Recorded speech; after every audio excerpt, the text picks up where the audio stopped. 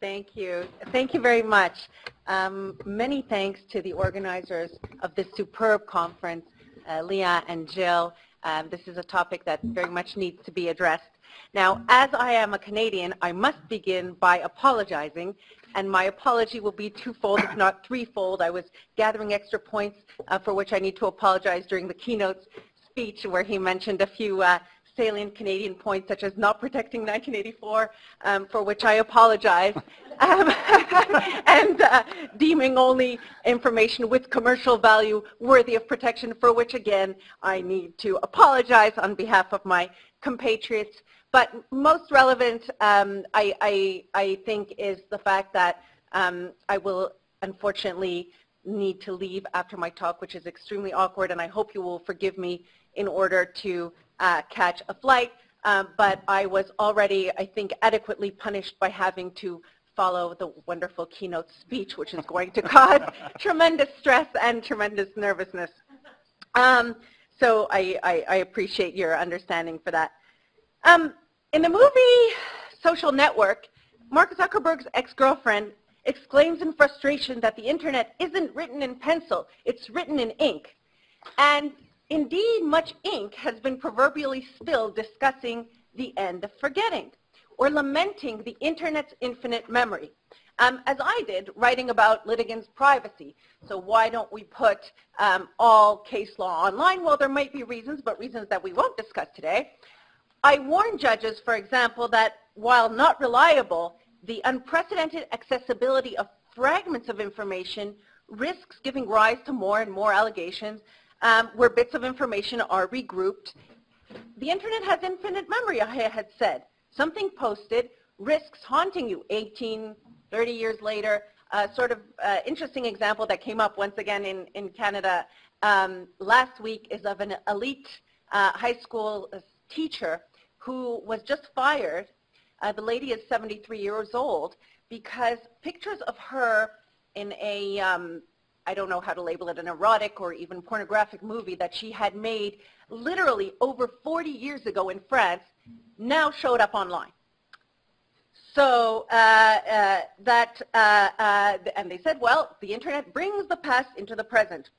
And we talk about the end of forgetting, and we heard a Mark Twain quote, and the Mark Twain quote or paraphrase that I usually use is, a lie can make its way halfway around the world until the truth can put its boots on. That's all the more so true in the internet. Right to be forgotten. We're all concerned about the internet not forgetting. Why do I mention that? Because this conference is, first of all, unusual for internet scholars and jurists. We're always talking about the difficulty of erasure and how speech might be chilled and frustrate the quintessentially American concept of reinvention online. But the difficulty we are addressing today, and this is really a first for me, and I think a first for many, very few have heard of this problem. We are all talking about the end of forgetting. But here we are, for the first time, I think, that I remember, and hopefully the first of many, addressing the need of remembering. So here's the flip side. Where we want the internet to be more permanent, where we want information online to be more durable, it is not. So if I can make one point, and nothing else today, it is that we need to foster this shift in thinking. We need to revisit this notion of internet permanence and point to instances where this is not at the end of forgetting, but might be the end of remembering in certain contexts, which with very significant ramifications. So again, this is extremely important in terms of fostering awareness, perhaps outside of library circles, amongst jurists, among practitioners, amongst judges, in terms of judicial education, where very few are aware of this problem, and the notion of the end of forgetting has become cliche, especially after the recent ECJ decision, which you may or may not be aware of, forcing to some extent, and we do not know yet to what extent, search engines to remove unsavory content for reasons that I think the above-mentioned example points to. So in this vein, Meg Ambrose, who challenged the notion of internet permanence in a different context, may be entirely correct. Data is not always permanent, and while the internet may be great at remembering, that we express certain views we'd rather not be associated with when we were 17, which now may have serious ramifications preventing us from getting a job or finding an apartment or adequate date or becoming a Supreme Court justice. Information, it tends to forget information that we cite, rely on, and need to remember. Needless to say, this is why we're here, and the seriousness is exacerbated by when the information is evidence adduced by attorneys or cited by court. That sort of information vanishing does extreme violence to the stability of precedent, transparency of justice, and reliability of precedent, which in the long run can have a very disturbing cumulative effect on stare decisis. Luckily, I'm originally from Quebec, from a civil law system, so we understood a few hundred years ago that stare decisis wasn't such a great idea to begin with. So we would survive only by holding the civil code. We have this one book that, in theory, encompasses all of law, the Napoleonic Code, the idea that one must hold law in their hands. So that's all we need, so we wouldn't even need to have this conference or any of this creative innovation, but that's in theory. So a great threat to the stability and foreseeability of law. Barger, and again, you know, when I was writing on point, I had to look outside the field of law because there was very little, if next to nothing, written on point. So whereas librarians have written quite a bit, Barger, whose study tangibly confirms the predicament, aptly summarizes the serious consequences of improper use of e-sources. And I'm quoting now: when a court purportedly bases its understanding of the law or the law's application to case facts upon a source that cannot subsequently be located or confirmed, the significance of the citation to that source becomes ominous. If the present readers of the opinion cannot determine how much persuasive weight was or should be accorded to the unavailable source, they have little reason to place much confidence in the opinion's authoritativeness. And I'm continuing the citation. In a word, the lack of authoritativeness and durability effectively cripples the Internet's ability to tell courts anything of real substance about the reality it purports to depict. Even worse, it risks distorting future courts' understanding and creating a body of precedent written in the wind, quote, without textured characterization in the absence of any meaningful locatability, end of quote. So the Internet, what does it mean for us, appears to be what we call in French, and you know, normally in Canada conferences are bilingual. I realize this is not, so I will limit myself to one quick sentence: a couteau à double tranchant, a two-edged sword, permanence where we don't want it, and transience or precariousness where we require longevity. And I think its attention must be attracted to the second aspect that is next to unknown in most circles outside of, obviously, library circles such as this. It preserves where perhaps it should forget, and forgets where it needs not to. So while everyone is busy introducing more forgetting, a little more remembering would not be such a bad thing, and I'm glad to see that many solutions have been dealt with. I'll dwell on the ominous problems rather than on the solutions, which I think have already begun to be addressed and will be later addressed again. So if we achieve little else today, I think bringing awareness to this problem in circles of judges, in circles of jurists, beyond circles of librarians and related professions is a crucial first step. How does this unwanted forgetting play out? So my greatest fear, at least in the context of this conference, materialized this morning because I had the same example of Justice Alito and the Brown versus Entertainment Merchants Association, but I think this is probably the only example that was effectively presented by the keynote, so I won't repeat it. Of course, Adam Litvak of the New York Times provided many examples of specific cases that led to an error message and no longer work. I will point to another salient concern related to link rot, which is that of independent judicial research. Independent judicial research has always been a contentious matter, but it's now further complicated by the phenomenon of link rot and other issues of unreliable Internet sources. Can judges conduct independent research? Can judges Google? that is a separate issue in terms of law and ethics, but Linkrot further complicates this matter. Advances in communication have brought the world's library to the courthouse, so you no longer have to engage in those onerous trips across town. But when judges feel the need for additional information, the easy availability of the internet is a very powerful temptation. So I just got the 5-minute warning. Judges will search online, but they will not always know how to distinguish between those sources that are reliable and other sources that are not. So the internet, for reasons of reliability and traceability, exacerbates the concerns that were traditionally associated with independent judicial research. And I'm going to quote now retired Canadian Justice Binney, who explained this better than I ever could. Reasons for judgment are the primary mechanism by which judges account to the parties and to the public for the decisions that they render. Public access to the court's thought processes, and I think this is the key, public access to the court's thought processes is an integral element of the much cherished value of transparency and form the basis of the public's confidence in the judiciary. These thought processes, however, if they cannot be submitted to proper scrutiny, be it public scrutiny, academic scrutiny, or appellate scrutiny, that scrutiny cannot happen unless the sources that nourish the decision are clearly identifiable. So that's the major problem. What must we do? I will leave it to other speakers, but I will mention one quick, just a quick prepackaged solution. First of all, I think training and awareness is very important. I've said to judges in the context of judicial training in the past that before they turn to internet sources, they need to try to scope out the brick and mortar world in terms of citation, proper citation practices, avoiding certain sources, so distinguishing between the fly-by-night sources, sources that are likely to change quite often, like Wikipedia and the like, so is extremely important. And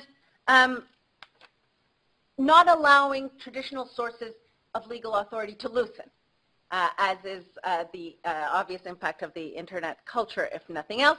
And thirdly, and I think this is what has already begun to be addressed and will be addressed, authenticating and preserving, of course, fostering a structured and uniform approach to cyber materials, and the Ninth Circuit has already begun that, and we've talked about PERMA, and I think U of T has a similar system to which it is linked.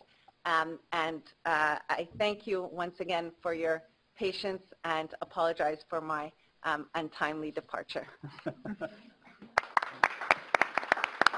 Our next speaker will be David Walls from the U.S. Government Printing Office. David?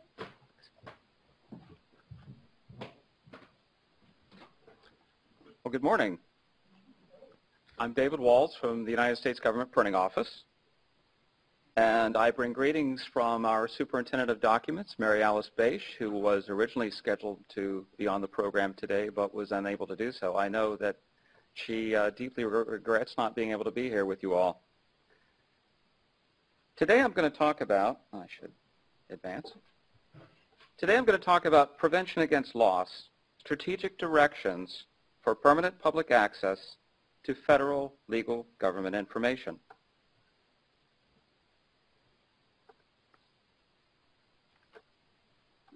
I'd like to begin my talk today by revisiting some of the things that we learned in school, but retelling the story reminds us of its importance to the topic of today's conference. The writings of the Declaration of Independence, of the author of the Declaration of Independence, Thomas Jefferson, and the father of the Constitution, James Madison, both contain principled arguments that in order for the American people to be their own governors, they had to have access to information about what their government was doing.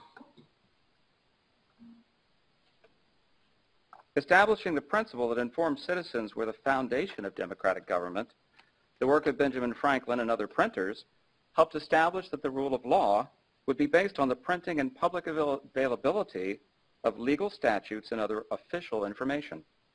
This fixity in print of authentic government information provided for citation and support of legal precedent.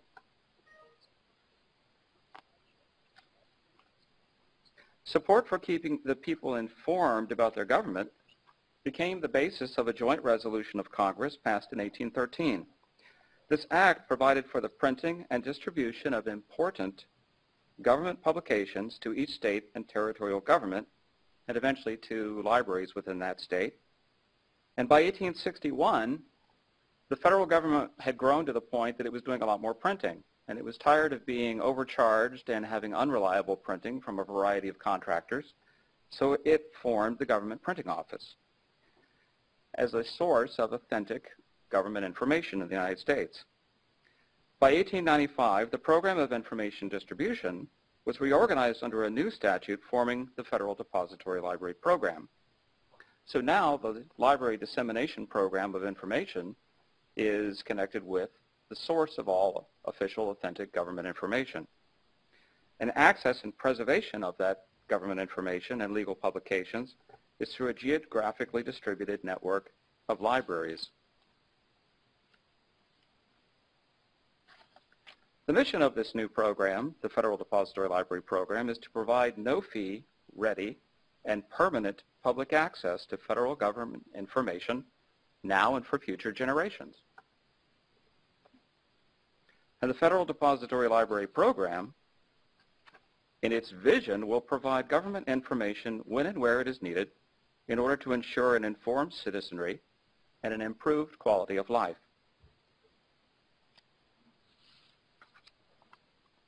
So authentic legal government information is now publicly available in this program to citizens in all 50 states and 6 U.S. territories. Authentication is by GPO, fixity in print, preservation through geographic distribution. And you knew that when you picked up a publication, if you saw the colophon that it was printed by the Government Printing Office, you knew that it was official, authentic government legal information. But along comes something that we've talked about this morning. This is one of these scenes which is sort of happens in science fiction movies where dimensions, pan-dimensional beings cross over dimensions, because it was about this much of a shift. The internet brought disruptive technology. We've talked about the web being a dynamic system. Webster's defines a dynamic system as something that's constantly changing, and that the activity of change is inevitably, perhaps not from what we've heard a lot this morning, towards progress. In this new dynamic world of information, people who have been charged with providing permanent public access to government information find themselves in the position of having to develop correspondingly dynamic information systems and strategies to mitigate link rot and lost information. Because the government publications we now knew through the fixity of paper and print now look like this. What it caused was an explosion overnight in federal agencies electing to publish on the web and not in print. And yet the mission for the program to provide permanent public access to this information didn't change.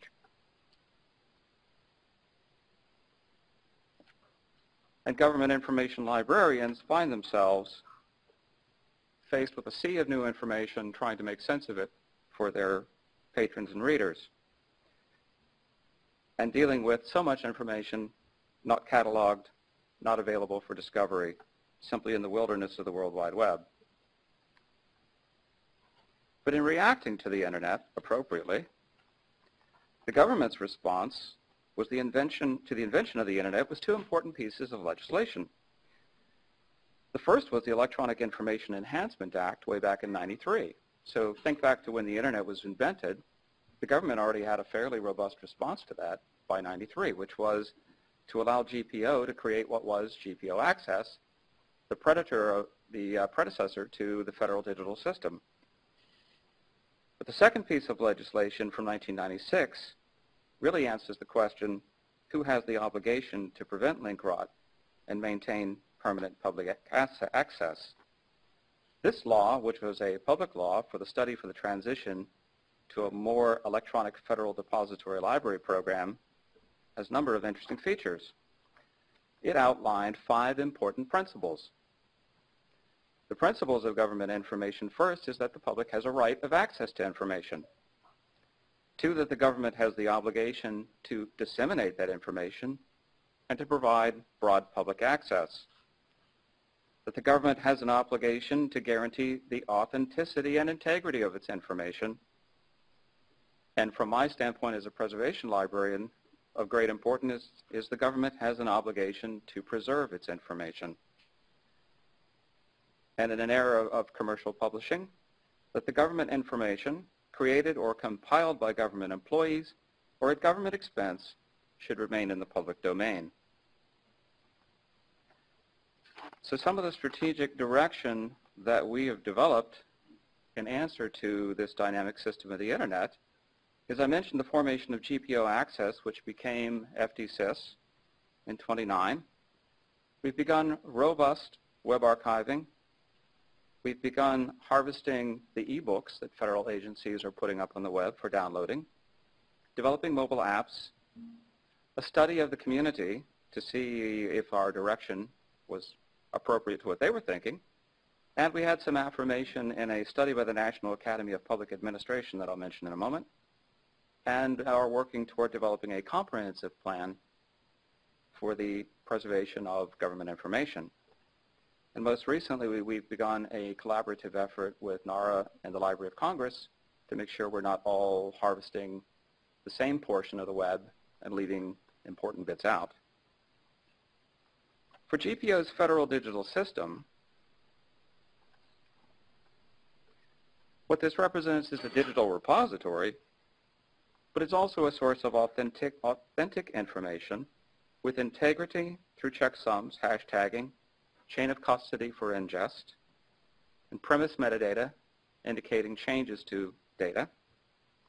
But for the audience here today, importantly for legal information, the content now contains the opinions of the federal courts, such as the appellate courts, district courts, and bankruptcy courts.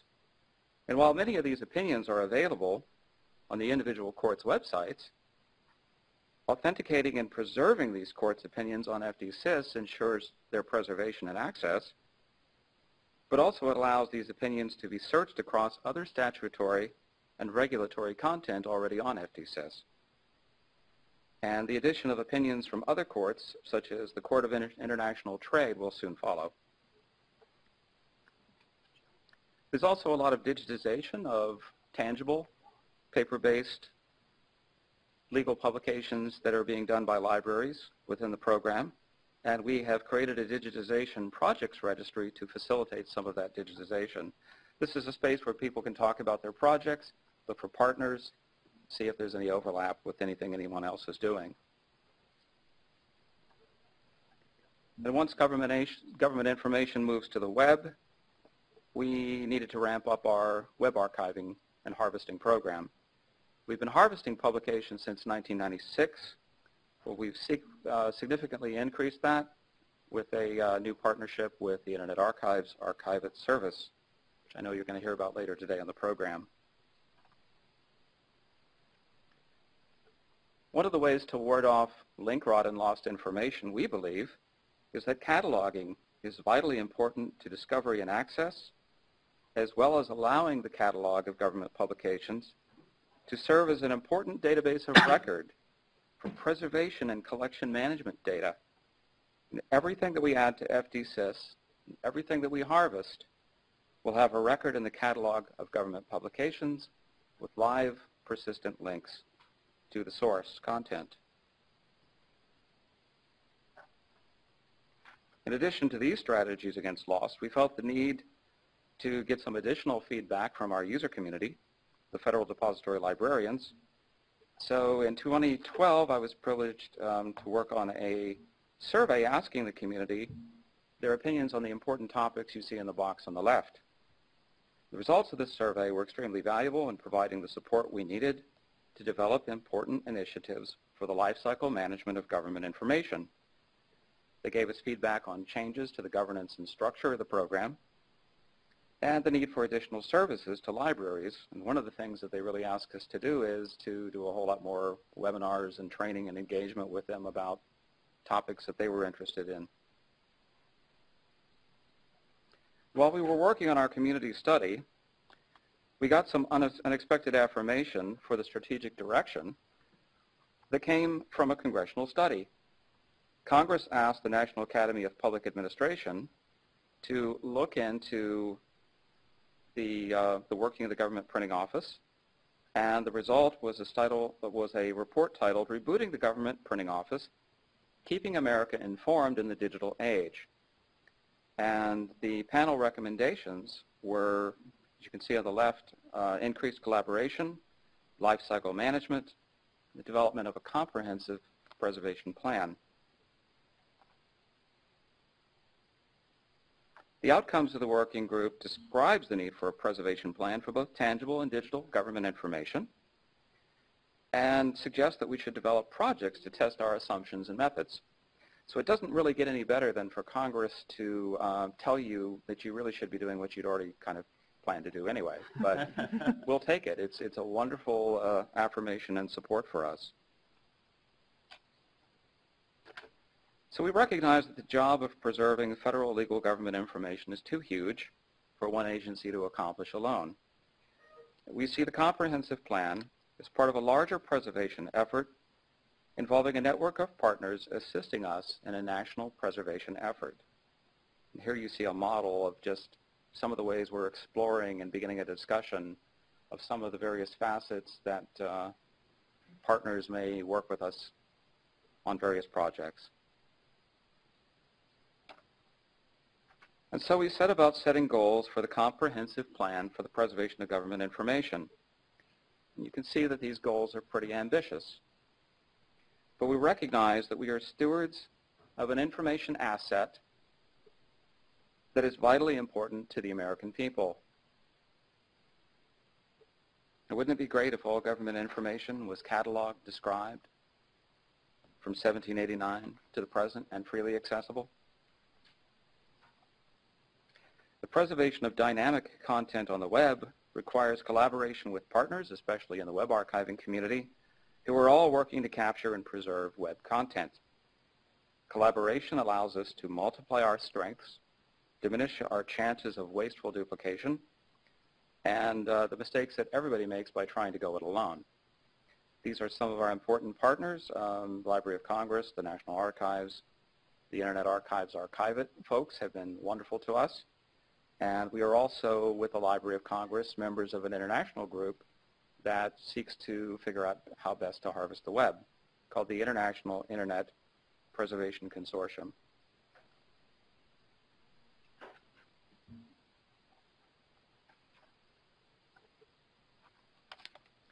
So I mentioned you can't really go it alone. The scope of the preservation problem and the ambitious goals that we set requires important partnerships. Some of our partnerships that you see on this list are for cataloging, digitization, web archiving, and the hosting of digital content.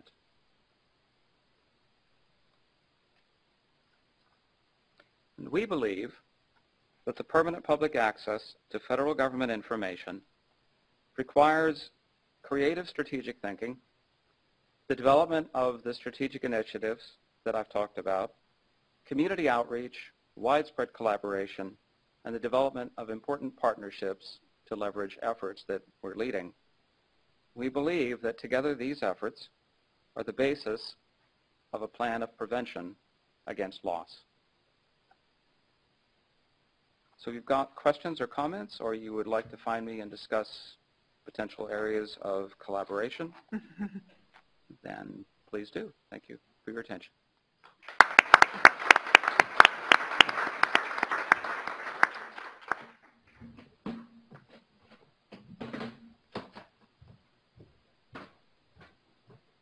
Thank you. Last up on our panel, we have Ed Walters, who's the CEO of Fastcase. Ed?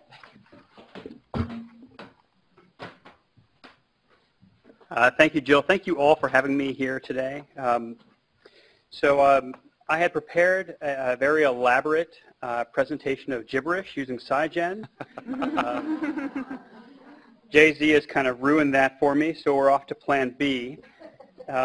This is Plan B. We're going to talk about what link rot looks like from the perspective not of a large, very well-established government institution like the GPO, but for a teeny tiny publisher like Fastcase. This is sort of our program for today. I also would like to talk a little bit about PermaCC as well, what we at Fastcase like about PermaCC, and a couple of challenges we have with it, and a couple of ways it might evolve to become even more useful. So I'm going to start with kind of Hyperlinks 101, what hyperlinks look like when you're trying to publish the law. Here's an opinion from last term. This is the Chouette opinion, the Michigan affirmative action case. And if you read through to Justice Sotomayor's dissent, you'll see in it a little hyperlink. This is a link to the League of Women Voters 2005 General Election Voter Guide. It's very well documented. Actually, this is kind of a model for legal citation to the internet. You'll see that some diligent clerk, or maybe Justice Sotomayor herself, actually says, you know, this was last visited April 18th, 2014, and we've saved a copy of it with the clerk of court's case file, so you can always get an authoritative copy of it in paper if you need to. This is nice. So Justice Sotomayor has made the contents of this web page a part of our American legal history tradition, right? It's cited in a Supreme Court opinion. Now it becomes a part of our law, right? This is a PDF from the court's website, and it's actually a hyperlink. So if you hover over the citation, you'll see your little cursor changes into a Mickey Mouse finger, so you can click it and actually visit that website. Okay, so this is what it looks like in Fastcase. You see the same citation in there. I've made a little red box around it. This is the product of a lot of hard work. It kind of looks the same, but it's the result of a lot of effort. So actually every night our team scours the web. We visit every court's website, all of the PACER websites, every legislature, every agency, every source of public law in the world, thousands and thousands of sites, and pull down everything that's new, all of the increments that happened in the last day. So it will be freshly baked in the morning at 7 o'clock the next morning on Fastcase. So this is what it looks like in Fastcase on the front end. And this is what it looks like in the back. So we're displaying these things on the web. We actually don't print books, right? It's kind of web only. And to get under the hood just a little bit, but not a lot, every judicial opinion, every statute, everything is an individual XML file. It means it has little elements in it, and we've tagged metadata, things like the name of the court, the name of the author, the date, the docket number. And one of the elements in that XML file is a tag that says case HTML. But basically it just means when you show this case, here's the HTML that you display in the browser to make the case look formatted and pretty and nice, right? And this is what that HTML looks like under the hood. You can see things like paragraph tags in HTML. It's quite simple. But the actual hyperlink itself has a problem. It's just text, right? There's no hyperlink in it. And that reflects some decisions we've made, right? We've actually made the decision not to create a hyperlink. And one of the reasons for that, quite frankly, is link rot. So that's what it looks like under the hood. If we wanted to make a hyperlink, this is what you would do. You'd actually add like a little ahref tag in the beginning, open quote, put the destination on the web where you would point the browser to if someone clicked on that link. Then you close the quotes, close the tag, show the text that you want to be hyperlinked, and then ultimately you close the little link. You can see it right there. It's not super fancy. It wouldn't be very hard to do. If we did that for the Chouette case, if we actually created that hyperlink and displayed it in Fastcase, and somebody clicked that link, this is the page that it would resolve to. This is classic link rot. By the way, recall that this page was last visited not April 18th of 1994, April 18th, 2014, 6 months, gone. Okay, link rot in action. As an aside, by the way, the Supreme Court actually holds publication of opinions in the U.S. reports, right? They come out a little bit later because they wait for all of the pagination and the official citations to become final, right? You don't actually get the paper copy of the U.S. reports with blank citations in it. We wait until the citations are complete. The citations to the books, that is, right? We don't hold publication of the United States reports for final versions of the hyperlinks, which in some case will never be final, right? Slight anomaly there. Okay, so with a little bit of work, PermaCC could solve this problem. You actually go and you find the League of Women Voters website and the asset itself. With a little bit of searching, you can actually find it. That voter guide still exists on the web. And then you submit it to PermaCC, and you can create a permalink right here. So, and you can see this is the success page. I've actually now created a PermaCC link for this vanished asset from the Supreme Court. So if we wanted to, we could actually add that PermaCC link into the hyperlink in Fastcase. This is what it would look like. You'd actually, instead of linking to the League of Women Voters website, you would link to PermaCC. This would be completely invisible to the user if we did it this way. So you would just still see the link to the League of Women Voters website. But when you click the link, you'd actually get the PermaCC archive of it, protected, permanent, solved, right? Okay, so that's a kind of a simple look at how PermaCC might help solve the link rot problem for a publisher. It's also a little bit of a friction-free plane.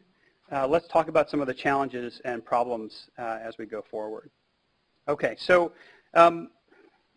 what do publishers do with these hyperlinks in judicial opinions?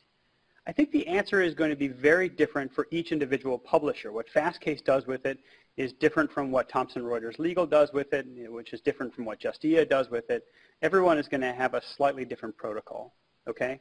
Here's what we do with it. We actually ignore them. Put our fingers in our ears and say, la, la, la, la, la. We pretend the hyperlink doesn't exist, in part because we don't have a working solution to the link rot problem. I don't want to spend a lot of resources trying to create hyperlinks that won't work anyway. Let's find a good working solution and then create the hyperlinks. Right? In the meantime, the link is there. I mean, if someone wanted to copy it and paste it in their browser, they could still resolve the hyperlink, I suppose, but it's lame. I mean, that's an extra step, and it's kind of terrible. So this sort of describes the problem and what it looks like on Fastcase. Let me describe the kind of dimensions of this. So I did a little bit of back-of-the-envelope research before this, and I looked for hyperlinks in case law, right, anywhere in case law. And what I came up with is about 68,000 documents with hyperlinks in them. Not 68,000 hyperlinks, but when you search for hyperlinks, you get 68,000 results. As you might expect, a lot of those are recent, right? So 12,442 of those hyperlinks were in 2013 alone. 2014 will break that record, and I'm sure 15 will as well. This isn't too precise. I wouldn't, say this is an exact number, but I think in the order of magnitude is probably very close to this. And as a caveat, this is case law only.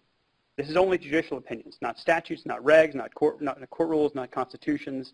You'll find hyperlinks all throughout the American law corpus, right? But this is a number just for case law. So I like PermaCC as a solution to this problem. Here are some challenges we might face in using PermaCC. I would say the first challenge is permanence. So first of all, when you create that PermaCC link, it doesn't vest right away. As Professor Citation said this morning, someone needs to adopt it. And right now there's something like 50,000 citations that are waiting to be adopted by a court. So already, as soon as you create it, there's sort of a permanence issue. But even beyond that, the near-term issue is dwarfed by the long-term issue.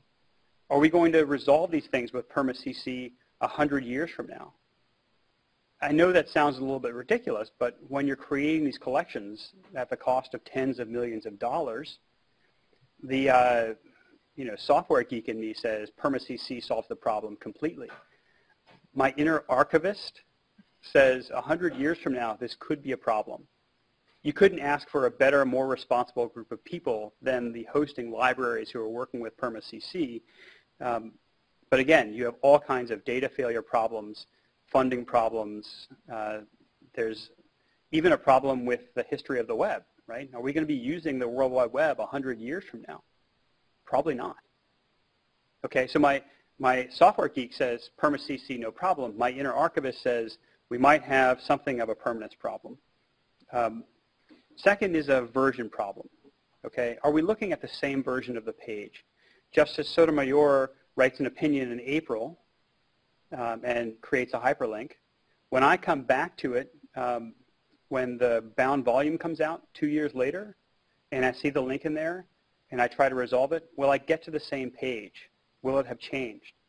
If the court links to a Wikipedia article, what guarantee do I have that when I later come back to it 10 minutes later, that I'm even looking at the same page?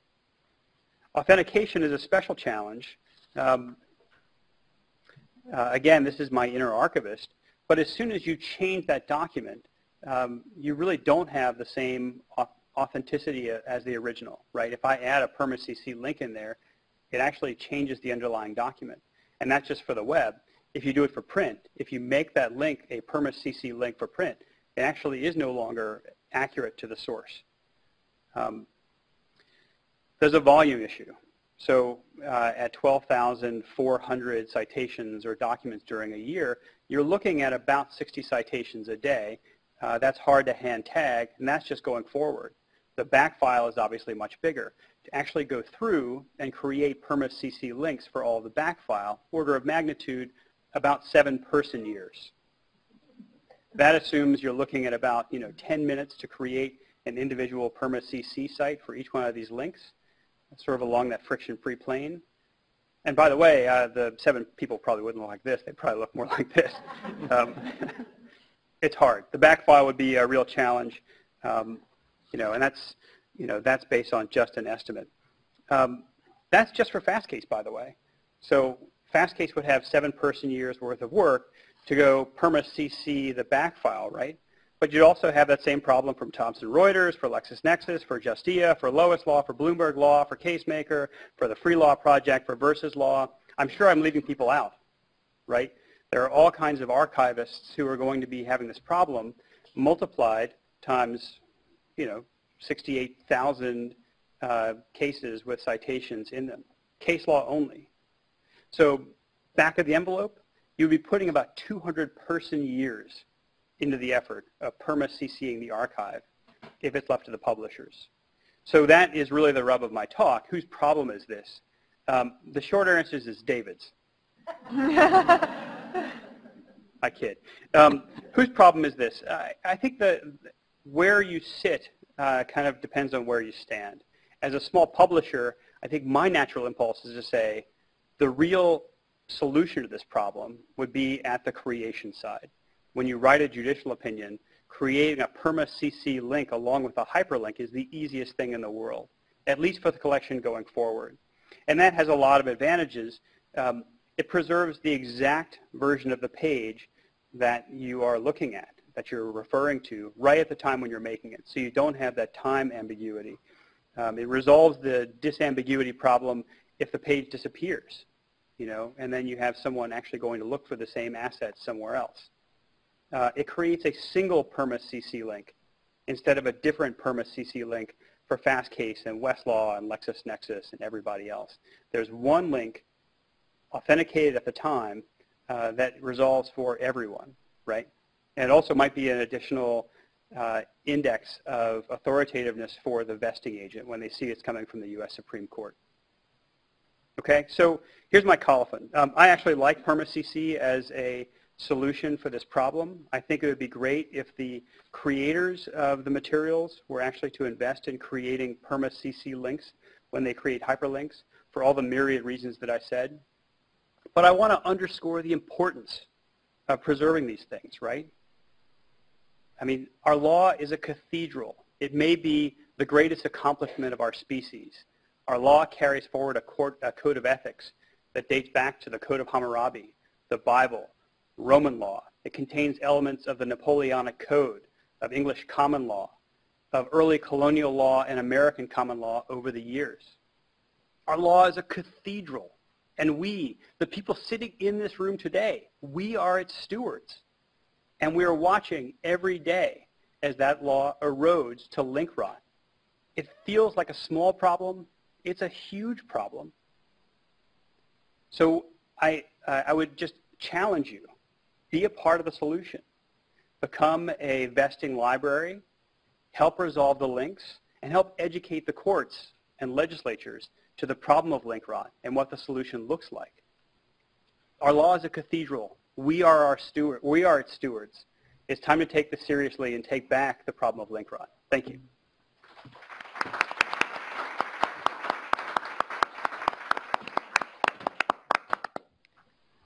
Okay, we have about 5 minutes for questions, if anybody has any.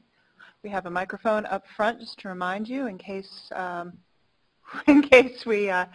have a question for our speakers, or if we have any coming in from Twitter or the webcast. Come on, y'all, don't be shy. I'll start with a question. Ed, how easy or hard was it to make the decision not to make links automatically clickable in Fastcase? It's a really hard decision. I mean, so we face a number of issues like that. I think our first impulse is to do no harm. Mm-hmm. So we had a similar issue with statutes. We have all these citations of statutes over 200 years of American case law. The easiest thing in the world would be to create a link from a 1950 case that cites a statute to that statute in 2014. But it's, of course, completely wrong, right? You would need to have a version of that statute as it was in 1950.